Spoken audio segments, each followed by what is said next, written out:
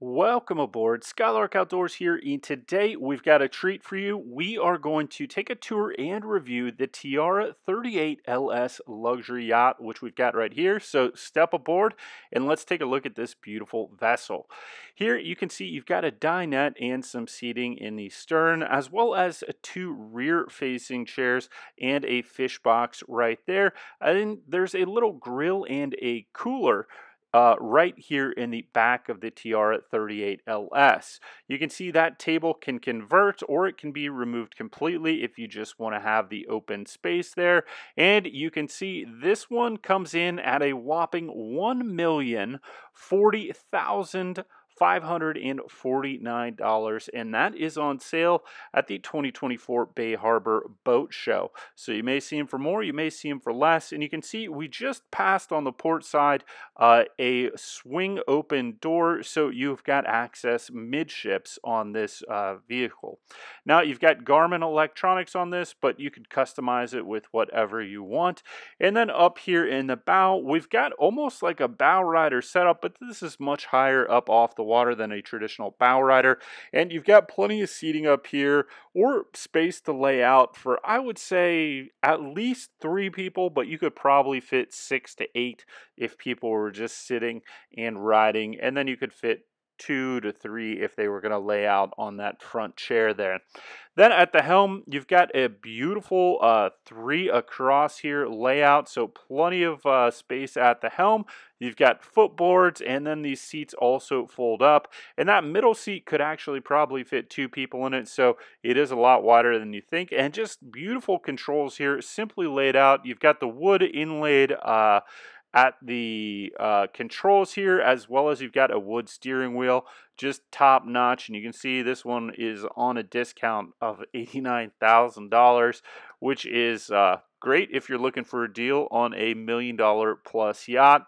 You've got the GPS here, and all these are touchscreen controls, so you can customize this with whatever you've got on there in terms of the engine management systems, seat keeper, all that stuff. You can have that stuff pop up there. Then here you've got your front berth or forward berth. You can see they've just got this one with storage in it because it's at a boat show and hasn't even been used yet, so just the typical stuff that comes with a boat. And then you've got a beautiful head in here, and the head, you've got your shower and head combined. You can see the showers off to the right there, and then a really nice basin and a fair amount of space there with the mirror.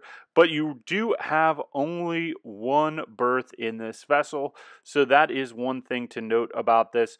Plenty of storage up in the front, and then you've got fish boxes and stuff. You can see here's a fish box on the port side, another fish box there in the center, and then another fish box on the starboard side as well. So overall, this boat has a lot of space for laying out, entertaining, enjoying the outside on this boat.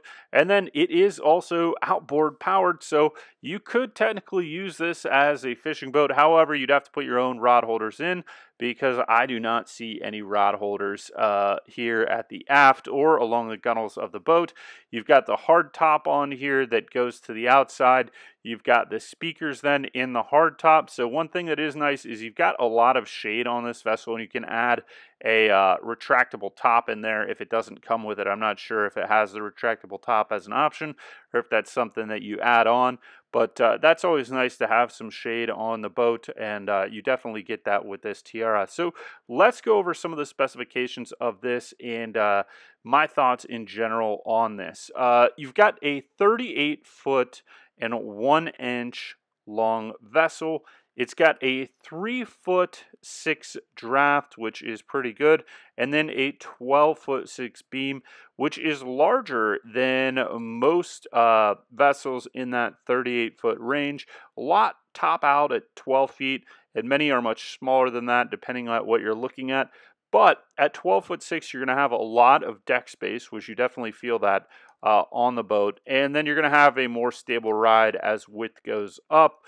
The only downside to that is that you generally then have more width and surface area on the bottom of the hull, which will, and weight as well, which then will cause you to have a little bit less of fuel economy on this vessel. So this one is outfitted with triple Mercruiser 400s, which is the max horsepower rating for this vessel. 1200 horsepower. You could go for the 300s, but I would definitely go for the 400s and the 1200 horsepower total. This thing has a pretty darn fast top speed of 55.6 miles per hour at 6,000 RPM. Cruises at 35 miles an hour, 4,000 RPM, burning 40.9 gallons per hour. And then you've got a 331 gallon capacity tank. So this is a vessel that can make some crossings, and you've got plenty of space to do that. And I mean, when you think about a top speed of 55.6 miles an hour, in 2 hours, you can make a 100-mile crossing, which is definitely, that's less than the Bahamas if you're going from Florida to the Bahamas. And then if you're going further out into the Bahamas, let's say you were on this boat for 4 hours, that's going to get you 220 miles, which is quite a distance. And for 220 miles, you would have burned about 164 gallons of gas, which isn't bad. So this thing can really go. You can really get it out there if you wanted to. Now, it isn't a fishing boat. It's a luxury yacht. And that's what you get on this. You're going to have an entertaining vessel. You're going to have a vessel that's going to be stable in heavy seas. And this thing's got the power that it's going to be able to get through the heavy seas no matter. But at a 55 mile an hour top speed, I think the big thing is when you look at boats like this is that you get ahead of the weather. That's what you're trying to do. Or you get out of the weather, or you just wait.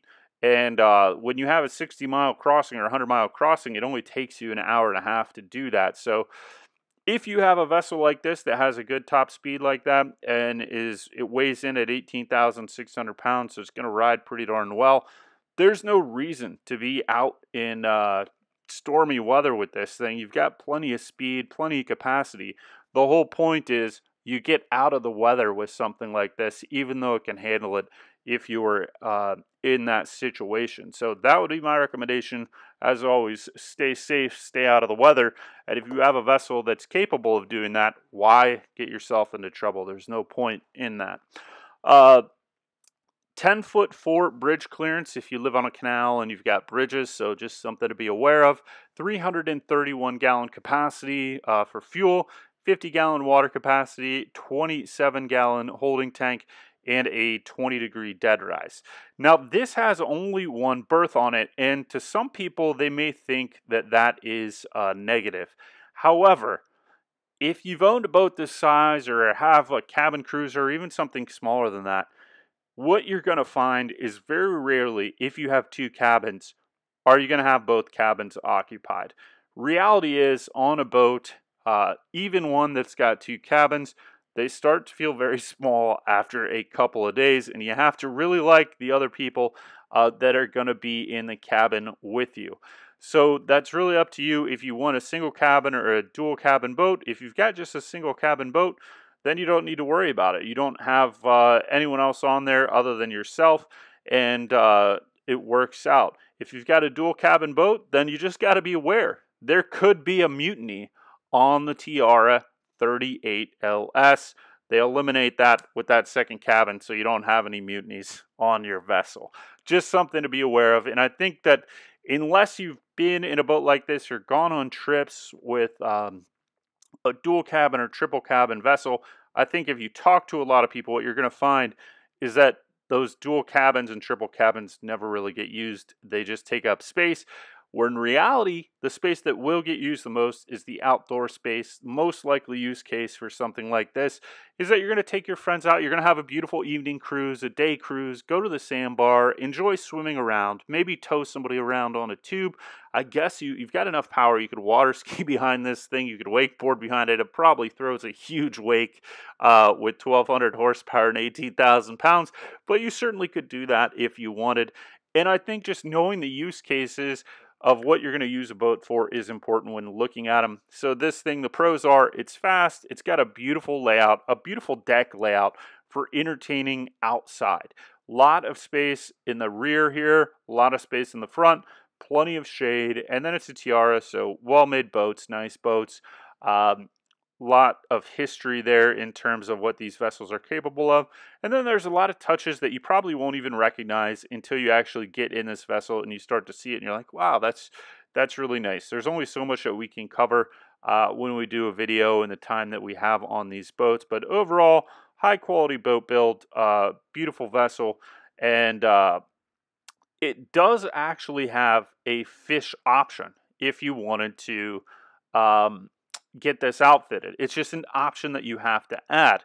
And then what they do is they can put outriggers on the top there, and then you can have the also some rod holders on the top, and then they can put rod holders on the rear behind that seating that you've got. And then they can actually, instead of having that big seating where you've got the table, they will give you a live well.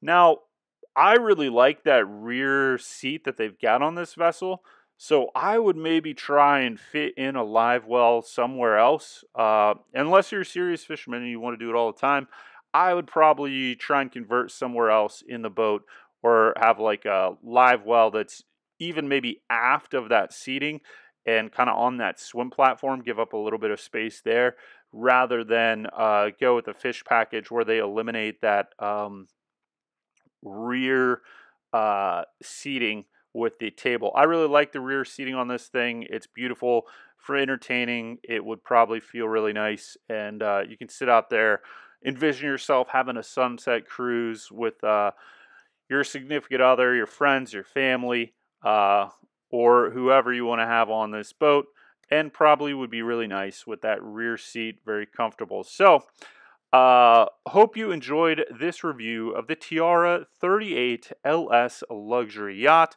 clocking in just at a little over $1 million. I hope you enjoyed. If you got any questions or comments, please leave those in the comments below, and we hope you enjoy, and we'll see you next time.